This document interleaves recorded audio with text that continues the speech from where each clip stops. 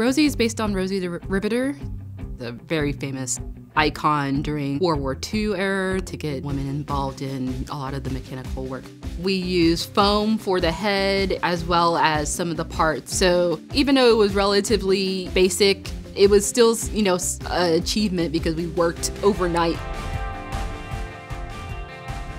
We started off with a remote control car, and then we used the chassis of the car to experiment with the robot on top of that. So I split Rosie into two electrical circuits. The bottom portion was meant for the movement of the robot controlled by a mobile app, and the top portion was meant to capture their facial expressions and, as a response, offer to shake their hand.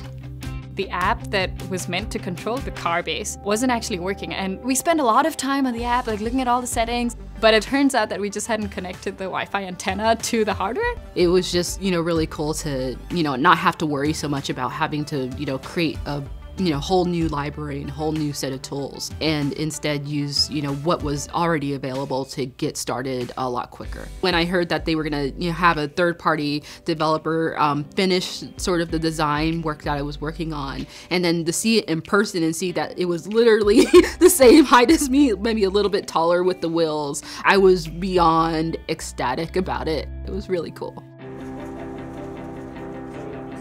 When we first got the project for Rosie, there was a prototype, and our job was to make it bigger, make it so she could take pictures with you, drive around an event, and make her have a large presence in a conference setting. There are some really big motors down in that base. They're actually from an electric wheelchair.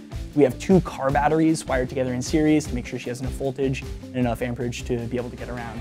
The board inside Rosie is capable of all kinds of different ML functions. It's connecting with Google APIs, so by adding some external sensors to her, we're able to increase her functionality and interact with people at a much higher level.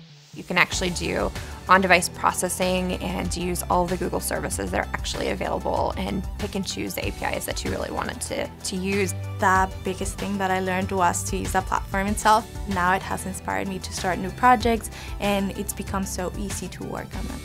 With Android Things, it's really cool because it allows you to, just jump in. The Android Things team has a lot of support on their website and has a lot of tooling that's readily available, so you don't have to just start from scratch.